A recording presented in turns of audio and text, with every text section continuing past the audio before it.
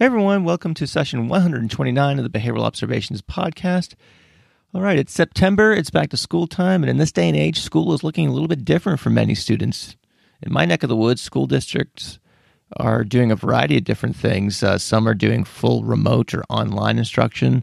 Some are doing some sort of hybrid between those two, and then some school districts are full in-person. So it's hard to tell what impact this might have on our children's ability to learn the basics. And it's with this in mind that I'm grateful to have Michael Maloney on the show to talk about his 40-plus years of experience using direct instruction and precision teaching.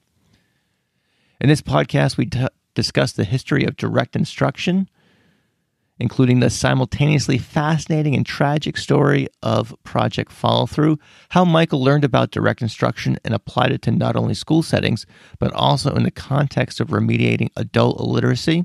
We talk about his initial forays into running his own educational centers, as well as the instructional software solutions that he's developed over time.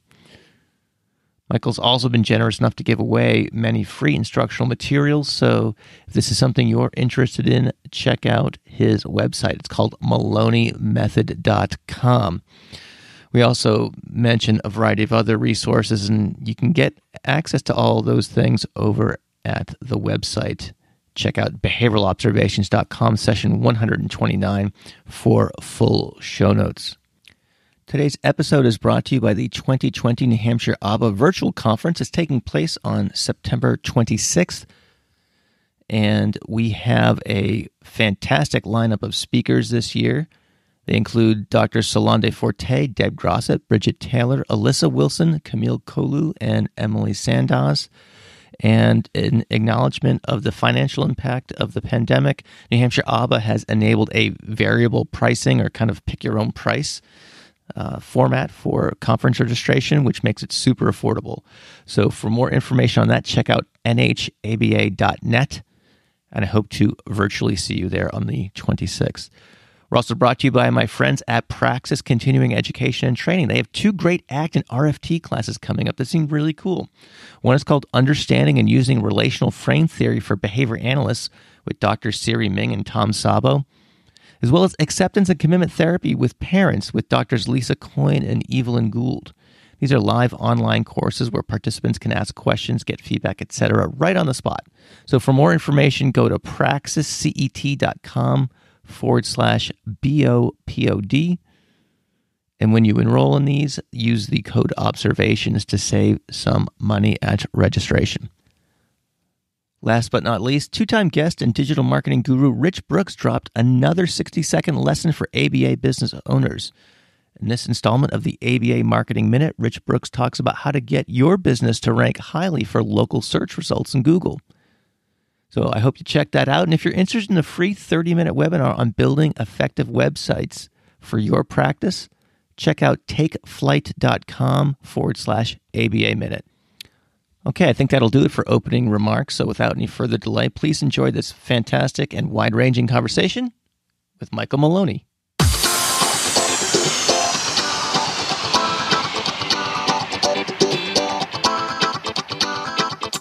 Welcome to the Behavioral Observations Podcast, stimulating talk for today's behavior analysts. Now here's your host, Matt Sikoria. Michael Maloney, thanks for joining me on the Behavioral Observations Podcast today. How you doing, sir? I'm very well. Nice to be here, Matt. It's a beautiful day.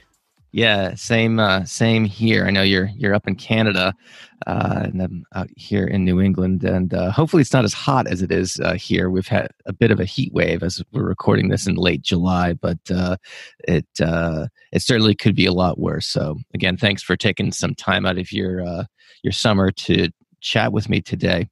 The first thing I wanted to talk about is actually, there's so many things I want to dig into, so it's hard to know where to start. But I always like to start with asking people how they got into behavior analysis. In particular, in your case, I know that you've been doing this for quite a while. So when you kind of describe your first kind of contact with behavior analysis, it would be great if you could also kind of describe the scene at the time, because as we both know, it's drastically different than it is today, where, there's many, many ABA programs and lots of opportunities for training and things like that. So if you could kind of contrast that to the way things were back when you were first getting your feet wet, that would be an awesome place to start. Well, I was a teacher to start with, so I graduated in 1964, just as the ice was melting. And basically, I got a job in what I thought was going to be the world's best school, because it was run by the Jesuits, who were supposedly renowned as teachers. So I spent a year there, and I found out that they were just cherry picking. I mean, their students were all very bright, very well-to-do. They didn't need me any more than they needed two heads. So I moved up the street to the next school, which was the worst school in the city. And I wound up with a class of 42 grain diners, ninth graders, who none of whom were there for the first time. And their joy was creating trouble.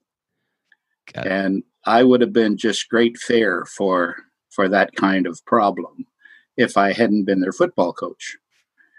And I worked very hard with these kids. And at the end of the year, despite them committing to helping themselves and us, two or three of us, tutoring them, the system just washed them out. They were turning 16. They didn't have to be in school. So despite the progress they made, the administration just literally threw them on the slag pile. I quit right then and there. And I went back to University of Western Ontario to get the biggest, heaviest degree I could find. It happened to be in behavior analysis. And at that point, the department had two behavior analytic teachers. And I made good friends with them. And that's where I learned about people like Fred Skinner, Fred Keller, all of the heroes of the past. And we were still fighting the rear guard against Sigmund Freud at that point in 1964 to 68. With regard to that, did you know what to look for? I mean, ABA as a brand did not exist at that point in time, I'm assuming, or at least if it did, it was, no, it was a rounding error compared to what it is now. Yeah, I didn't know what to look for. Okay. I got lucky. Got lucky. And Mart Reber and Fred, my other good friend there, taught me what I needed to know. And yes, about the time. This was Vietnam War time. And I was an activist, so I was involved. And the department chair didn't like that. And so she told me I had to stop. And I told her, the world's bigger than your Skinner box. Get a life. Well, she made sure I was not going to graduate. And so I moved on to University of Waterloo. And that place was loaded up with behavior analysts. And so I got really good training there in the psych department. So when I left there, I decided to come back into education. And I came back as a behavioral psychologist. And when I was hired by the local school board, on the very same day, they hired Eric Houghton. And I'm sure you know who Eric was. Mm-hmm.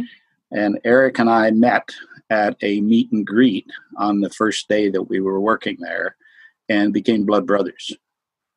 He was Ogden's first PhD graduate from University of Kansas. He had precision teaching, in spades. I had just come from working with Zig Engelman out at the University of Oregon for the summer, and I was really hot to trot with direct instruction. And we immediately saw the fit. It became, absolutely obvious that these two should work hand in glove. And so we started putting them together. And that was great, very powerful.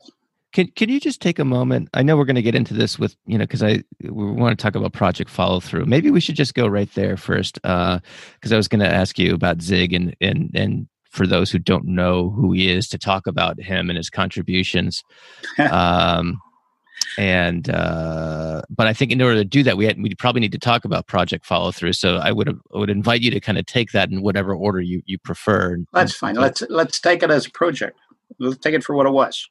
1968, when the tanks were rolling through Watts and like 400 people got killed in the city of Detroit by troops, and various cities in the United States were burning to the ground because of the race riots.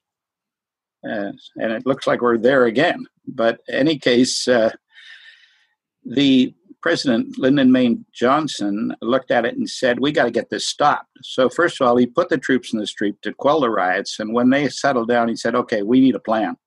And he put out what he called the War on Poverty. And among that global plan for the redemption of the American society was an edict for the education department. And it was that they were going to find a way to help kids who were poor and or rural and or of color or whatever, to get them so that they could participate in the American dream. And it was called Head Start. But before Head Start was even a year old, they realized it wasn't going to be enough. So early learning was important, but it wasn't sufficient. So then they decided on Project Follow Through. That's where the name comes from. They were going to follow these kids through the primary grades in school and make sure that they got a good grounding in the fundamentals. And they invited everybody and his dog who was in education to join them. And if you joined, and if you read Kathy Watkins' What Works, you'll hear all this. Everything was paid for. The training of your people, the school supplies that were needed, everything. And they spent $750 million in 3 years. And at the end of 3 years, they had an independent organization that went out and did annual and once every 3 years reports on what was going on. First report came in, 75% of the variance in the data was accounted for by one model. The only other model that had any impact at all was behavior analysis out of Kansas City, at University of Kansas. And those two units, those two components of 16 accounted for all of the progress. The other 14 just fell flat in their face, some of them so badly that the control group outperformed them. So it was So it was direct instruction accounted for the most improvement of the students, plus behavior analysis, which was going into classrooms and getting classrooms under behavioral control using good behavior analytic techniques. That's great to get them in their seats, but it doesn't do much for teaching them. And that's why it's only 25% and direct instruction is 75%, because I see. It basically kept the kids in their seats and got gains, academic gains. So behavior analysis basically, wound up number one in everything. And they took that back, and the Department of Education, or the Director of Education, kind of said, well, we can't show that to the president, because the society was nowhere near accepting behavior analysis or direct instruction or anything that was structured. This was like teach the child, the whole child period, right? Piaget, things like that, very unscientific stuff. And so bottom line is they decided to replicate the experiment. So another $750 million, another 3 years, a different set of evaluators, 6 years later, same results. So now what do you do? Now it's not an academic problem. Now it's a political problem. Mm-hmm. So it's very simple. Being politicians, they just replicated it again, spent another $750 million. Results were never published. If it weren't for Doug Greer, at Columbia University, we probably would never have seen the results. He managed to get his hands on a copy of the original study, and he blew the whistle on them. Today I'm going to tell you how to get your ABA practice to rank higher in local search. My name is Rich Brooks, and I've been helping therapists and businesses get found in local search for over 20 years. Whether you have one location, several locations, or you visit patients in their home, people are searching for local providers. So Google serves up the top 3 results alongside a map in what's called the local pack. Your goal is to get into the local pack for all your appropriate keywords. You can use the free tool Moz Local to find out what your current local ranking is and how to improve it. One of the most important steps is to make sure your practice is listed at the website Google My Business. Once you claim your listing, you can optimize it with photos, videos, keyword-rich descriptions, and more. Beyond that, mention your city and state throughout your website and embed a Google map of your location on your contact page. I couldn't include everything I wanted to share in just 1 minute, so for more advice on getting into the local pack, visit takeflight.com/ABA Minute. And you think it was just because of some anti-behavioral prejudice, and that's the only thing that accounts for the large-scale kind of ignoring of these what sound like very profound and compelling data? Yeah, it was very profound and compelling data, Matt. But let me ask you a question. What is the major reinforcer for school districts? Oh gosh, that's a loaded question. No, it's not. It's one simple answer: calm. Okay. The one thing they want is peace in the valley. How they get it, they don't care. So if you go into a school district with this kind of new tool, which is going to disrupt a whole lot of what they already do and force them to learn a whole lot of things they don't know and use it and be held accountable for it, you're smoking something. Mm-hmm. So, of course, it didn't take off. Nobody wanted it except the occasional behaviorist. I see. So this was back in the 68 to 60s, 78. Yeah. And so I guess take us forward a bit then. Where does direct instruction? Well, actually, hang on one second. Let's get on a same, I guess, footing here. So tell us a little bit about. I mean, there's going to be some portion of the audience who knows what direct instruction is, or I guess DI as it's referred to in shorthand. But for those who don't, what is the thumbnail sketch of what direct instruction? It's dead simple. Dead simple. It's called pick a domain of learning. Take that domain and analyze it and see if there are any rules that you can draw from it. Extract those rules and make them explicit. Then you build a script that teaches the rules, and you teach examples of the rules and non-examples of the rules. And then you get the kids really good at being able to discriminate examples from non-examples on the basis of the smallest possible difference that exists between them. So if you take the final E rule in reading, you can have a word called pan, P-A-N, and you teach them a rule. E at the end of the word makes a vowel say its name. Put an E on it, now it becomes pain. Man becomes main. Tap becomes tape, and so on. So first of all, you teach them non-examples. Then you add the E. When they can do both of those lists easily, and the only thing you do is wipe the E out and let them run the list as non-examples, put the E on, let them run as examples, and then systematically, in a random way, take out half the E's. Now they're forced to make a discrimination based on a rule they know and the smallest differences between an example and a non-example. And you can do this with anything. You can do it with deductions, analogies, fractions. And that's what Engelman did. He created this. Brilliant. So where did DI go, I guess? See, you said there were a couple of, kind of random behavior analysts or like-minded behavior folks, as I like to say sometimes, that may have had some training in this. Did it go underground, or was it not practiced for some period of time, or I'm just trying to think. It died in the water. It was dead in the water, because the same argument that happened with follow through and the reason schools didn't change, that argument prevailed, and there were a few martyrs out there who paid a big price for putting direct instruction into some setting. Carmen Marcy, one of Zig's doctoral students, doctoral graduates, worked in a prison in Cook County It was actually a high school. They took all the bad apples, put them in one school, handed them to Carmen Marcy. And she reduced the recidivism rates to the court by 75% over 3 years, and they closed the school. That's amazing. No, it's not. It's what's happened just about every time. It's what happened to Eric and I.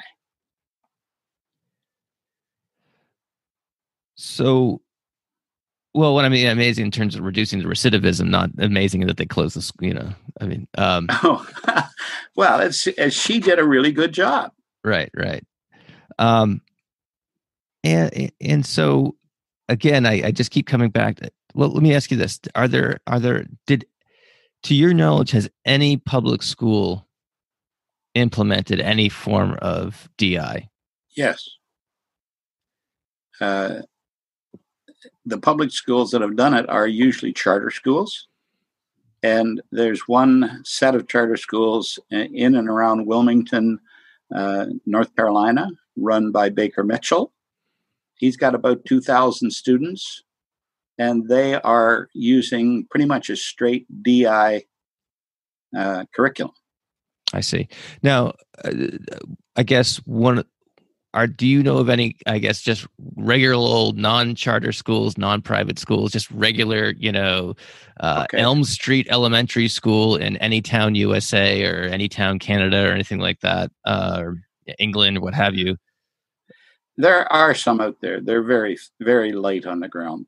And you have to remember the charter schools are public schools. I know, but you're gonna have to put a little asterisk there to some extent, because there's obviously it comes with I don't want to get into the weeds in terms of what distinguishes a charter school from a typical school, but there's certainly some differences that are considerable. I would have ventured to guess. But yeah, I was just kind of thinking, like, especially in these days where testing is the norm, and there's at least lip service as it relates to the emphasis on improving test scores. I know in a lot of the public schools that I consult to, and I'm consulting more on problem behavior, not necessarily on instruction. There seems to be an increased focus on looking at student achievement data. They have some of the schools I work in, especially those that are considerably impoverished, have these data teams. And again, I'm not involved, so I don't know exactly what they do or what data they look at and how they change relative to those data. But I'm not saying this all to be skeptical. It's just surprising that the fact that you've got this thing that's been demonstrated multiple times in very robust studies, and in combination of this pressure to improve reading and math, and through standardized tests, that no one's looked at this. But Matt, you know about follow through, but you also probably know about No Child Left Behind. Mm-hmm. Okay, well, when No Child Left Behind came to the fore, there was supposed to be a marker that you were supposed to hit with every kid. And if you didn't, your fees and funds for the next year were going to be affected by it. That never happened. Mm-hmm. And the charter school movement were supposed to get a 5-year charter, and if they did a good job, they could get a second one. And if they didn't show annual, yearly progress, they weren't supposed to get a second one. Well, the only charter schools I know of that ever closed were charter schools where someone ran off with the money. So if you talk about accountability in education, student performance is not even on the list. I mean, how many teachers do you know of who got fired because at the end of the year, a third of their kids still couldn't read? Answer, zero. So in the contingency-based world of education, what is the reward for not doing well with kids? What is the punishment for not doing well with kids? There is none. Right. You get a year's seniority, you get a little more in your pension, you get a raise, and you get another batch of kids to ruin. Now, don't blame the teachers. I am one. Yeah, my wife's a high school English teacher, so I Okay, should well, disclose. yeah, in all fairness, they're knocking themselves out, but the way they've been trained and the tools that they're trying to use, there's no hope that they can, unless they find pixie dust, that they're going to be successful with all of their kids. We do a horrible job in both countries, Canada and the US, in terms of training teachers and supervising them and supporting them. So, if you're looking for a reason why we're failing, we are sending rookies into sites that are only fit for hardened, battle ready, battle tested professionals. Yep. That's why half of them quit. Yeah, I think one of the things that is noteworthy when you're in a public school is that the ratio to supervisory staff, and I'm just, we maybe use the word administrator interchangeably, but it's not necessarily that. It's not that they're actually doing active supervision of teachers, in my experience. Right. Absolutely right. But they're not. If you look at, say what goes on in your garden variety ABA clinic, the amount of supervision a registered behavioral technician gets from a behavior analyst in terms of the implementation of their ABA curricula for kids with autism is quite, it's often or should be quite intense, and that's been my experience when I've been in those settings. And then you contrast that considerably with a public school setting where there's 60 teachers in the building and there's 3 administrators, and there's very little contact with them unless there's a problem or until there's a problem. Yeah. I mean, I know and I know a lot of this has to do with basic, various rules and things like that. And some principles are much better than this than others I've seen as well. So I don't want to paint with too broad a brush, certainly. But I know, my wife, when she gets observed, gets like a week or 2 of notice, Mm-hmm. and not, I mean, prepare your best lesson. Yeah. I mean, fortunately for her, student achievement and student well-being are very high on her list of reinforcers. So there's some natural contingencies working for her, and she's, I'm not saying it's just because my wife, well, maybe just a little bit, but she's a very, very good teacher. And is successful with her kiddos. But so it just, anything, it just kind of flies in the face of what you would see in any other professional context. Absolutely. And so, and hence the failure rates. Yeah. And I'll throw in illiteracy rates. I'll throw in another thing too. A lot of times what happens is, I see this more in secondary ed, but you might have a principal who may have been in a different discipline. My wife, is teaching, upper level English literature, and so if you have a principal who is a PE teacher, or a math teacher or whatever, it's going to be they might not have the sophistication to adequately provide feedback and whatnot, because they come from a different background and don't have that particular skill set with which to adequately supervise and provide meaningful input. Yeah, they don't have the tools. How can they do it? Yeah, they were never trained. They're like their kids, never been taught. So I know you. One of the things we wanted to talk about today is because you've put together, we've kind of adequately kind of described the problem here, and I know you're a solutions based guy, and I know you've put together some online tools or an online tool I want to talk about in just a minute. But before we leave this, I guess depressing as segment of the conversation in terms of the state of affairs, why do you think the teacher training programs are also kind of ignoring what's, considered evidence-based, I suppose? Well, first of all, the people who are the professors in most of the schools of education are not behaviorists, to start with. Mm-hmm. Secondly, they have no interest in A, science, or B, data. So they don't read the articles that you and I read. So how can they teach that to their kids? They think it's perfectly okay to substitute talking for teaching. Mm-hmm. Okay. And I've taught at university, I've taught at colleges, and I turned that on its head really quickly. So the first class that I taught, I asked them to simply write down as many behavioral terms as they possibly could in 1 minute. This was a graduating group of behavior analysts from a community college, right? This highest score, 18. The lowest score, 3. The median score, 11. That they didn't have to define them. I would just write them down. Things like reinforcement, punishment, things like that. Yeah.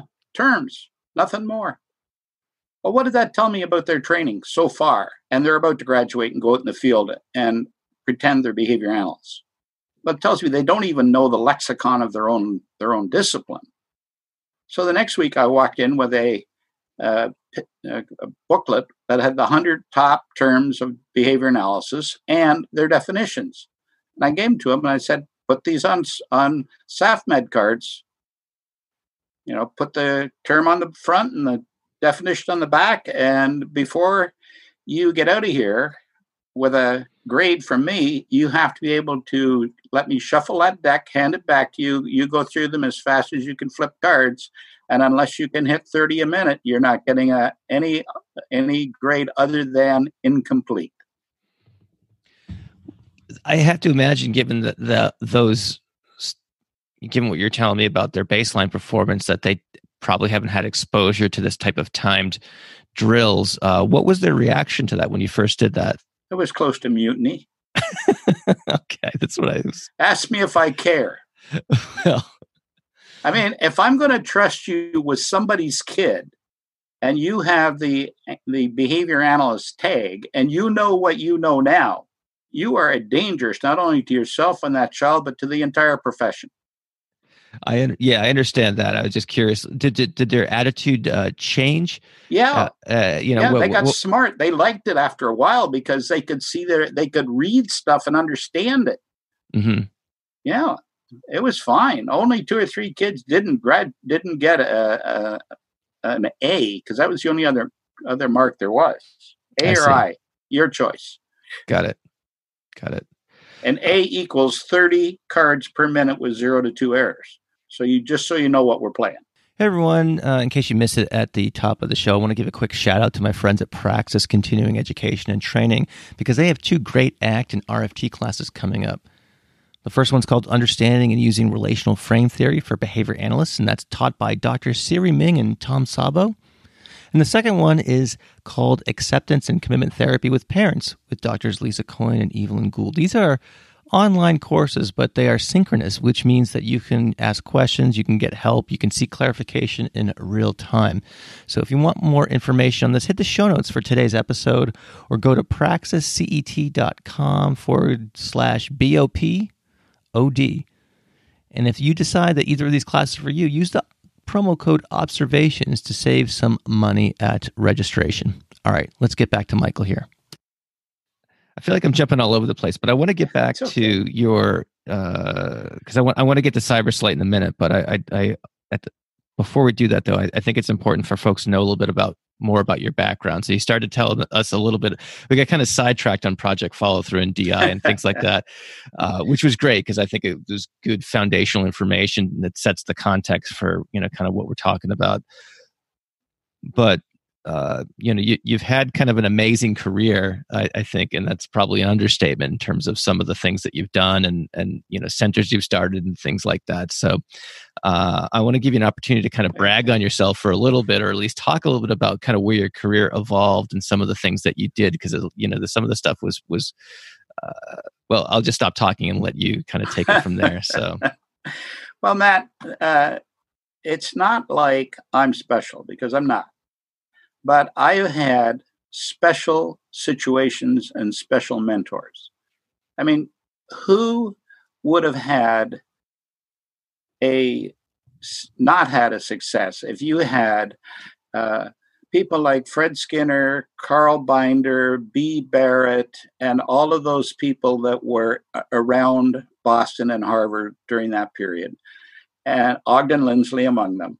And then you have Ogden and Eric and Elizabeth Houghton out of the Kansas group. And then you have Zig Engelman and Doug Carnine and Linda Olin and all of the people out of University of Oregon at Eugene. And you have them as your mentors. And you're working with them, and they don't get this. Zig doesn't get that Og has a piece to contribute, just like Fred and the people who started behavior analysis had a piece to contribute. They each saw their own particular silo. And Eric and I were standing there looking at this saying, these got to go together. And we started putting them together. Now, we were fortunate because we were in a school district that had two very powerful superintendents, what you would call directors in the U.S., but they're superintendents here. And they protected us. Nobody wanted to battle them because they were the toughest two superintendents in the building, and they'd take your head. So Eric and I got to do whatever we wanted. Frank, my superintendent, only ever asked me one question. We'd be sitting in a meeting, something would be proposed. He'd turn to me and say, Michael, is that good for the kids? I'd say, yes, Frank, it is. Or no, Frank, I don't think it is. And that would help make his decision about whether this was going to go forward or not. So we were able to go into schools and train teachers in precision teaching and direct instruction, behavior analysis, and get those classrooms really nicely under control and working like just firing on all cylinders. Well, that feels pretty good. So we did that for 3 years. And then Frank retired, and the other superintendent took a position as a director of a system and left. So we lost our background, we lost our protection, and we were gone within a year. Just like Carmen Marcy, just like others I know, I can point to 15 different places where this has happened. So I just decided to start my own learning center. And I did. And within a couple of years, it became a school because the parents said, tutoring isn't enough. You're never going to catch this kid up 2 hours, 3 hours a week. Well, you need to start a school. You need to take these kids all day. Mm-hmm. And I didn't want a school, but you got to do what you can do. And so we started a school, and it was huge fun. I had Anne Desjardins, who later went out and worked with Kent Johnson and married Tim Slocum and moved to Utah and started her own school. Right. So my whole job is to be Johnny Appleseed. I'm planting seeds. Birds are going to get some, thistles are going to get some, the dryness is going to get some. But if I keep planting, they're going to keep growing. They're going to keep spreading. And we just tried it a lot of different ways. And some of them have worked and some of them have been complete failures. I see. And so now, if I understand correctly, you opened a number of locations on your own as well. Is that correct? Yeah, we did. Yeah, we grew a company from one kid, one blackboard, one desk, one chair into a $5 million company. I mean, and again, nothing of my doing. It was just happenstance. I'm in my office one day. A guy comes in. He's from the Workers' Compensation Board. He says, I've got a guy out in the car who can't read. Can you teach him to read? I said, sure. So we brought him in, and we had our first Workers' Compensation Board client. Well, this guy knew 10 other workers who were injured, who were illiterate.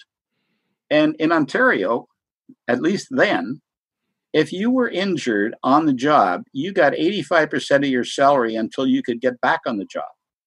Now, among these people were a portion of people with soft tissue injuries, and they were never going back to that job because they couldn't do it anymore, which meant the province would get to pay them until they were 65.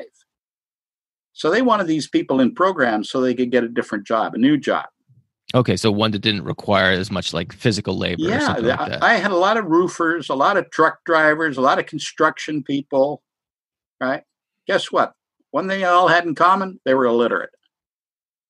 And we would take them, run them through a DIPT behavior analytic program, and in 12 months, we would do what the schools had failed to do in 12 years. And we'd send them off to college, typically into technical type programs, because they had to make good money. They couldn't go into social programs and come out at $12 an hour. Yeah. Right? So, and these guys just tore it up. I mean, they wanted free of workers' compensation board every bit as much as the board wanted rid of them. And they worked real hard, and 92% of them, when we followed them up, were able to finish the first semester of college successfully. 65% of the school boards did that. So, I mean, it just kept growing. People would come and say, oh, listen, can you work with this guy? And no. Why not? Well, he's 40 minutes away. By the time he drives here with a back injury, he's done.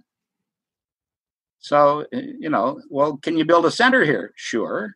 Yes. And we wound up with 10 of them spread across the province.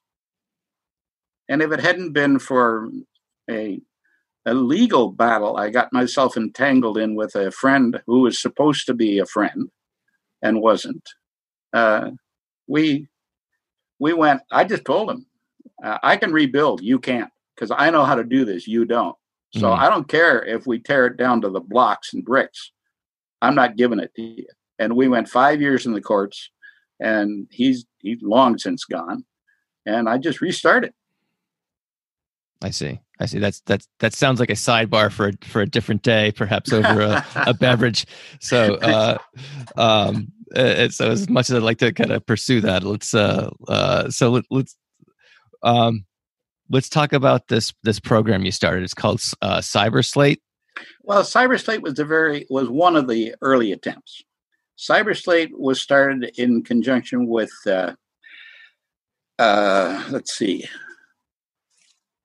West Hartford, Connecticut, Ian and Aileen Spence. And they came to see my learning center, and they wanted one like it. So I helped them get started. And the same with Kent Johnson, the same with a number of people. They came and saw what we had and said, okay, I want one of those. And we would do what we could to help. And Ian loved computers, so he started messing around with this digital method for keeping data on the chart. And that was CyberSlate. And we got it done, and he just kind of took it over and he used it in the Ben Braun's Academy. But he was not a marketer. He was not a salesperson. He's not an entrepreneur. He was a computer geek and a good teacher and a good administrator. Right. So it never really went anywhere.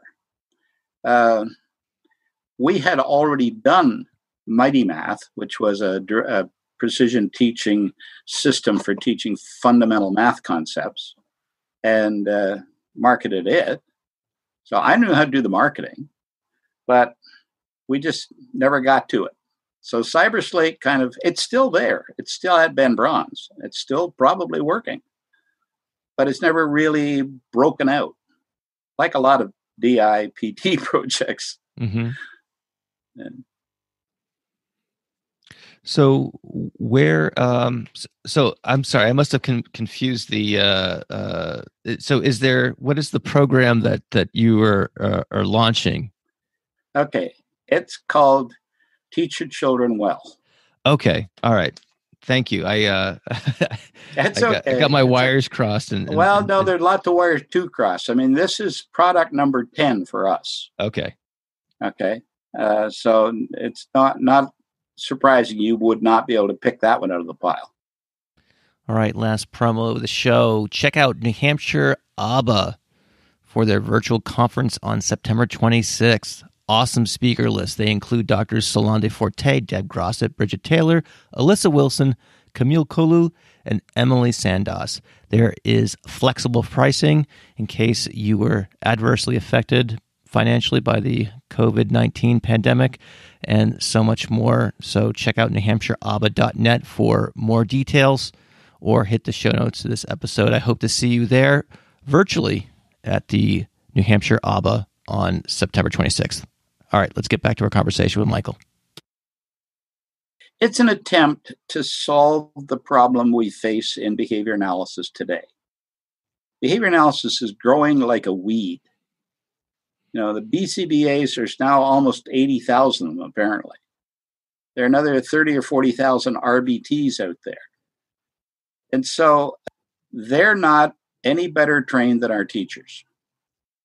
The BCBAs have a master's degree, makes them eminently trainable, but there are no practical applications that they have to demonstrate before they're allowed to go out and practice with real kids. And my idea is it's very difficult for them to find good tools like direct instruction or precision teaching. The last webinar I did last week, fewer than 35% of them had any training in direct instruction or precision teaching. Yeah, I mean, I don't think that's entirely surprising. We can debate whether or not that's a good thing or not, and I can probably guess with a reasonable degree of certainty your opinion on your answer to that question. And I would probably also, I think the supervision process is designed to make sure that there is some practical application that is supervised by a mentor and things like that. So I would gently push back against that sort of thing, that notion. And I would also say it's not perfect as well. Anyway, go ahead. Well, a lot of it, if they're working with the discrete trial situation, which most of them are, then at least they've got data, right? So they get that. That's good. As far as that goes, that's great. And Ivor Lovas did a wonderful job of bringing that into the discipline. But I come from a background that says, if you're a behaviorist, you look at counting the frequency of behavior. And that's the influence of Lindsley, right? And so basically, we have people who are not grounded in that. It wasn't part of their BCBA training. They also, if it was very slight. Mm-hmm. And they also, at this point, cannot find decent training. And to find supervision is even more difficult. So, and they're very busy people. Many of these are young women with young children. Absolutely. They're up to their eyeballs in things to get done today.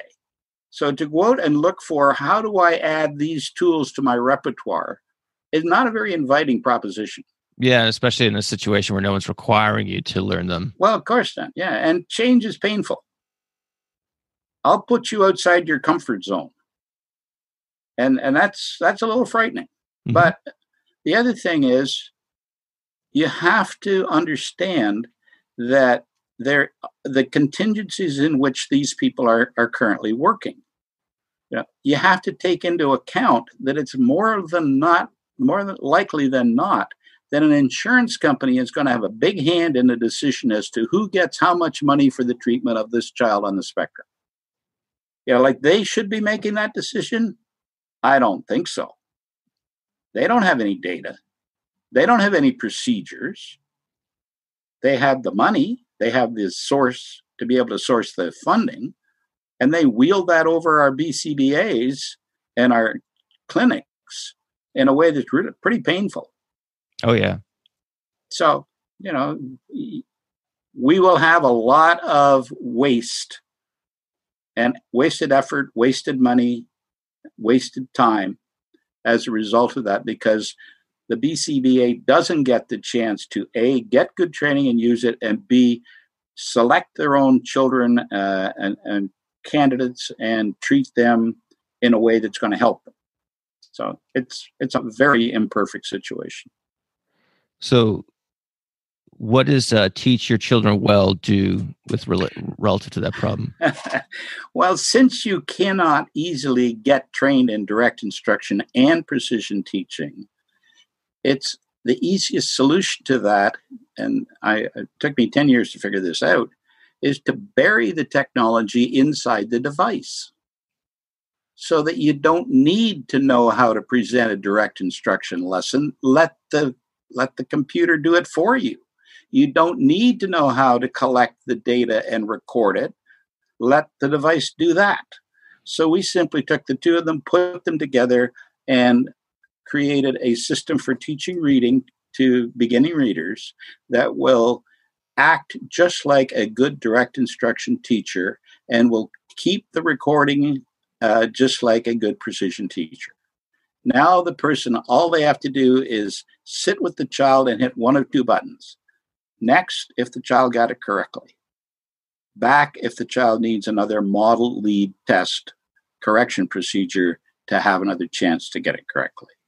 So let's take that out of their hands. Let's make that invisible, but available, so that they can, as Engelman would have done, teach them the entire scope of what you're going to learn when you learn how to read, and the order in which it's going to be presented to you, and the discriminations that you're going to learn, like the final E rule, and all the other bits and pieces, all the 14 different things you need to know as a direct instruction teacher. And just automating the whole process, essentially, except for the signaling of correct or incorrect.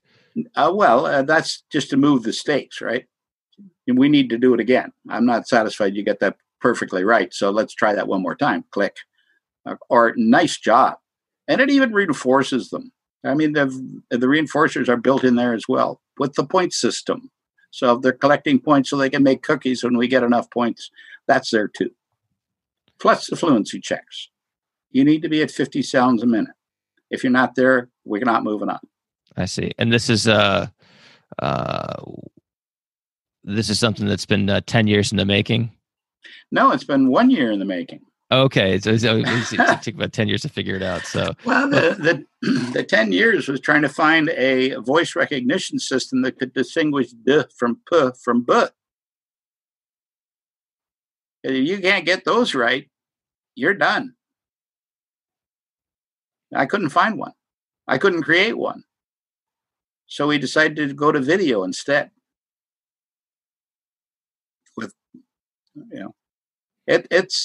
It's about 2 weeks away from being finished. Okay, very cool. And how can people learn more about it if they're interested in, test driving this, seeing if it's right for their clientele and things like that? We were working on that yesterday, and basically we're going to have a try it and buy it choice for someone who already knows they want it because they know and like DI. They'll just go ahead and buy it. And they'll buy sets of either 5 lessons or 10 lessons at a time, and when they need more, they'll come back and get more. And for the people who don't know anything about it, they can get the first 5 lessons for free. And they just work their way through it. And by the time they get to the 5th lesson, they'll have their first fluency checks, and their kids will be doing 50 sounds and sound combinations a minute with no more than 2 errors. And they'll be reading a word list that they can't read now. They're mine. When they see their child change that much in that little time, they're going to want to continue. So is the end user in mind a parent with a child who's struggling to reach here, or a teacher? Or? Can you read? On a good day, yeah. Okay, so when I've had my coffee. Okay, could you tell if the child said that correctly or incorrectly? Yeah. You're now the instructor. All right. What it's interesting because I was thinking about some we're embarking on the fall here very shortly, and schools, and I'm not so sure how much it's going to be disrupted in Canada, but I know here in the United States, it's just the same game. Same game. Yeah, so things are going to be severely disrupted in most communities because of the pandemic. Yeah. What advice do you have for, let's say, someone's interested in teach your children, but may or may not be able to get it, or let's say it's not out, at that point in time. What would be some, if you're a parent, a lot of the listeners to this show are, as you suggested earlier, are parents with young kids. They're going to be balancing numerous challenges and priorities in terms of their time commitments and things like that. How would you advise a parent of a young child who wants their kid to develop good reading and math skills? Or what are some whether they know how to chart or not or anything like that? And I know there's the obvious answer of teach your children, but just putting that aside, pretend that doesn't exist for a minute. What would be some take home advice you would give to that individual? Well, I would tell them to go to MaloneyMethod.com, our website, because when the coronavirus hit, it was very clear to me that there were a lot of parents out there that were unduly stressed, afraid, confused, and feeling very much set upon because their child was no longer going to school and they had the responsibility to try to do something to keep the child in the game. So we took all of our books and published them as PDFs and put them up as sets of blocks of 5 lessons on our website for parents to download for free. Now, the direct instruction is highly scripted. So all you got to do is read what it says and wait for the child to do it. And if he doesn't, show him, model it for him so he knows what to do, and then do it again, right? So that will add some clarity and some order to their attempt to teach. So we have now about 40,000 different lessons downloaded by people around the world right now. And they're going out the door faster than you can imagine. And so these are products that you guys have developed over the years, and now you're basically giving them away. We sold them, right? That was our livelihood. But we've got these parents who are in a very severe situation, and we just said, hey, what are you going to do to help? And the answer was, well, first of all, let's find someone who can help us get them distributed. So I went to a former international president of Rotary. I don't know if you're familiar with Rotary. Yep. Okay, 1.2 million members around the world. And this person, Wilf Wilkinson, said, yeah, Michael, I'll help you get that distributed. So Wilf then went to all of the other people in Rotary and said, make sure your people know that they can go to this website and download math and reading and spelling as much as they need until whatever happens, right? So that's our contribution to the battle, because we're all in this together. Yeah, well, that's extraordinarily generous. So it's definitely commendable. What would Fred Skinner or Ogden Lindsley or Zig Engelman or any of our good behavioral colleagues have done in the same situation if they had the opportunity? Yeah, they'd say, "Hey, I'm on the team. Let's get it done." That's awesome. I know you mentioned you had a time commitment here shortly. Do you have time for a few more questions? Yeah, I'm good until 10 minutes to 11. All right, very good. So I got some questions from members of the Behavioral Observations membership program, and so I can always count on them for sending in some really, really insightful things. So the first question is from Deborah. She said, I took the Maloney Method CEU online course, but I still have the following questions. How do you help others build an environment conducive to using the Maloney Method, or even just to get them to start better integrating instructional design without making people feel threatened or that they're doing things wrong? She has a couple parts to this question, so I'll just start with that piece first. Yeah, that was the exact challenge that we faced when we went into special ed in public schools 40 years ago. Same situation. You get teachers who are have a way of doing things. They're not eager necessarily to just turf all of that and find something new. So you have to start with the ones who are willing. And I would guess that that will probably get limited, in our experience, to about 10% of the teachers. Mm-hmm. And that 10% will become great advocates for the work, and they will learn what they need to learn. But at the same time, unless you can provide them some supervision, you've got a big task on your hands. When I was working with the school district, I could go to 10 different schools every week and supervise the people who were there, hands-on, watching them. Now, how you do that now in a COVID world, I don't know. Maybe using Zoom while you watch them teach. Again, there's all kinds of issues around that, privacy issues and school issues and firewalls and all of that. So, but you have to go with those teachers who show an interest and who want to have better tools. I hope that answers the question for Deborah. Sure.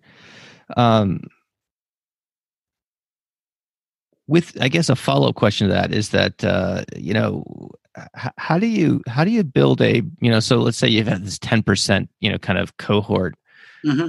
or cabal or whatever you want to call it, coterie. Yeah. And how do you broaden the culture? Well, that would be supportive of this sort of thing. And I know you chose the route of, I'm just going to start my own school, and so I can have a little bit more, what's that old expression? God, give me the knowledge to know what I can do and know what I don't can't be able to do, and the difference between. Well, that's what you're working with in any organization.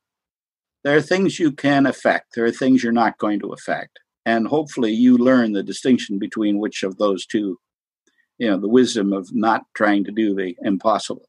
I would suggest that once you get to about 10%, you will begin to get resistance.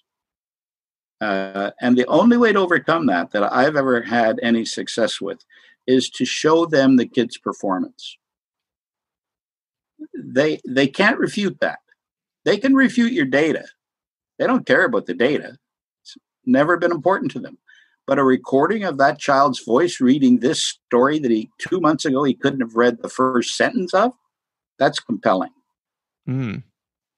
So I would be pretty heavily into recording kids' performance. Okay, never thought of that. I was before you mentioned the recording as an example of that, I was puzzling in terms of what the distinction between performance and data was, but that makes all the sense in the world. All right, great. So Kay asks, my question for Michael is, are places like the Roger Bacon Academy or similar charter schools, do they take all students? Do they serve students with like extreme challenging behaviors like physical aggression or severe communication challenges? She had, Kay consults quite widely to educational centers in the Midwest, and so she's seen situations where, if I'm recalling the other parts of her email that she sent me correctly, where charter schools are great and they do wonderful jobs, but there's a selection process that they may or may not take all comers. I guess is the larger point. Have you seen these types of settings deal with kids with extreme behavioral or communication needs? I guess is the larger question here. Yeah, the first and foremost, we need to be clear on the fact that charter schools are public schools, and they do not get a choice about streamlining and selecting their kids. They're not like private schools where they can just decide they don't want you. Until each of the classes is filled to whatever those numbers are in that contract, then they have to take those children. Now, if you were to look at the school that Baker Mitchell has set up in North Carolina, he takes all kids. But if that child is going to be a complete disruption to the rest of the class, they will go through a process which will wind up taking that kid out of the school in a relatively short period of time because they cannot provide the service that this child needs. Now, they are allowed to do that, but they go through a process of attempting to use their behavioral control to get these kids able to stay. But if they can't, they will, in rare occasions, actually dismiss a student from the school. And this is after some sort of attempt of a functional analysis and behavioral intervention and things like that. Yeah, exactly. Okay. So, again, those are really hard decisions, right? And I, as a principal, and I happen to be a school principal, I was never forced to make those. I was very lucky. My kids played by the rules because we insisted that they play by the rules. And I never had one that was so out of shape that they couldn't or wouldn't follow the rules. So I was very lucky. I see. All right. Last member question from Jen. Let's see. 2 questions, as a matter of fact. Any tips for adapting fluency-based instruction in a virtual environment? Are there specific factors instructions should be aware of when delivering this instruction virtually that could prevent a learner from going as efficiently as they might when done in person? Wow, that's a very forward-thinking question. Well, first of all, you have to know what you're teaching. I'm assuming she's using direct instruction precision teaching materials and presentations in her remote teaching, right? Yeah, I mean, it's probably more on the PT than DI, but certainly I know Jen. Jen and I work together actually, so we're colleagues, and so we've both been kind of learning more about PT over the last couple of years. So yeah, certainly in that philosophic framework, if you will. Okay, well then in that case, I would say the first thing you need is a good scope and sequence chart. You need to know in each subject, whether it's language or reading or spelling or math, what is the scope of the activities that I'm going to teach this child. And then you need to understand what's the order that these need to be in order not to confuse the child. Well, that's dead simple because you can get that from the scope and sequence chart of any direct instruction program. So that now gives you a nice lead into what am I teaching today and what am I going to teach after I've taught this. So, and then the next question becomes, okay, how good do they have to be? So if I'm teaching the child sounds, I don't want to teach them alphabet sounds.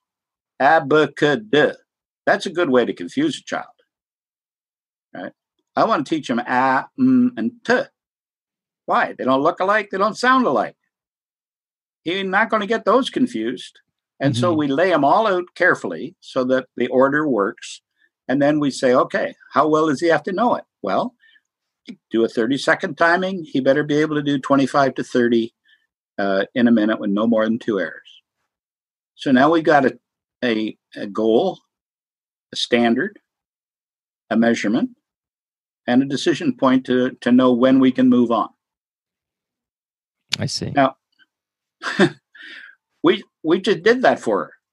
So Jen could simply get a subscription to Teach Your Children Well and save herself a lot of time and trouble learning stuff. Right. It's a good segue to the next part of her question about developing aims. You mentioned, I can't remember, was it 20 or 30 a minute? How do you develop an aim that's specific to a learner, specifically when the learner might have various types of delays, whether processing delays, development delays, etc. Essentially adapting aims for non-traditional learners. What are some good practices for figuring out that? Matt, you've got a degree, right? Yes. You got more than one? Yes. Okay. And I have an unfinished one too. Oh, okay. You're working on a doctoral degree? Well, I'm kind of permanently ABD, so. So am I. That's like, if there's emeritus status for ABD, I've got it. I'm there. We're both there. Okay. So if I gave you this task and you did it, and then you taught it to a student, and that student can only do it as well as you can, how are they going to do in this wild and woolly world we live in? About as well as I can. Okay. How you doing? So, so basically do it yourself to develop the aim. Okay. Yeah. If you don't know, get them at least as good as you. Mm-hmm. I can tell you a quick story on that. I had a kid walk in. Can I just Yeah. So what if you're, what about in the case where you're working with a kid's with some sort of cognitive delay or something like that? Would that be you too don't know high? what that is. You have no idea what that cognitive delay is until you measure it, right? Okay. Okay, so let's find out. Let's measure it. So I have a student right now we're working with, and he only speaks at 120 words per minute. Most people speak at around 200 words per minute. But he can only manage to speak at about 120 right now. And that's up from 100 6 months ago. Mm-hmm. Okay, so when we teach him to read stories, we have to adjust the standard down from 200 a minute to 120. He can reach that standard, and he's gradually increasing his rate of speech. Maybe we'll get to 200 someday. I sure hope so. But he's looking more and more like your average kid every day. So if you're well, how do we do that? We took information he would know well, personal information. What's your first name? What's your last name? What's your dog's name? Right? How old are you? And all of that. And he would just say in full sentences, he would say, my name is, and we would count the words. And this is stuff that has known since birth, right? Mm-hmm. So there's nothing keeping him from being able to respond other than his rate of speed, his speaking speed. Is that kind of like the rapid automatic naming stuff that Carrie Millica's done? Are you familiar with her work? Yeah, any of that stuff is the same game, isn't it? Yeah. But the question is, are you doing it as individual nouns or verbs, or are you doing it as full sentences? We wanted him speaking full sentences because you're going to be reading full sentences. Mm-hmm. So again, it depends what your aim is here. I see. So we and that's the individualistic aspect of teaching and learning. If this child cannot speak at the rate that normal humans speak at, then you've got a choice. You can determine what can he do and where are we going to adjust the standard and what do we think might happen over time as we build the composites or the components into a composite. Okay. Very good. Excellent. Michael, we've covered so much ground in such a short amount of time. Is there anything else you'd like to, any other final thoughts you'd like to leave with the audience? And related to that, where can people learn more about you? Would it be MaloneyMethod.com? Okay, I would like to suggest to all of our behavioral practitioners that they start collecting some data upon themselves. Right? I see a lot of people who are out in the field working as behavior analysts who have no personal data on a chart or on a scale or anything of their own.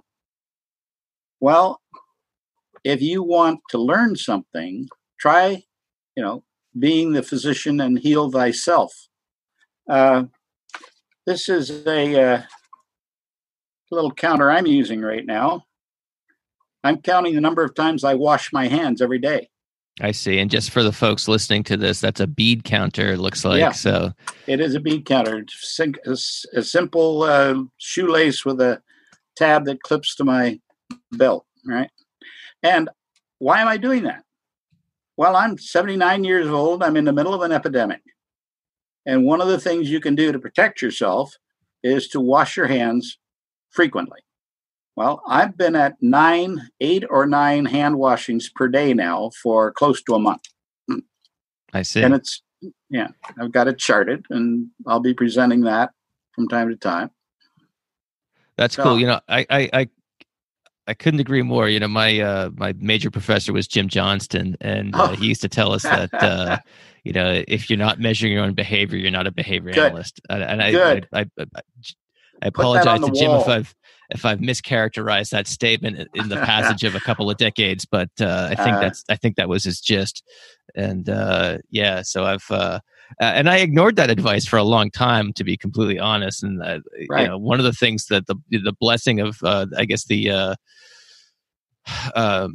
silver lining, I guess, to some of this downtime from the pandemic is that I've kind of returned to doing some of that stuff. So I've been measuring some of my own personal behaviors that are of interest to me that I want to improve or change or what have you. So couldn't agree more with that. It's great sentiment to leave the audience with. So good.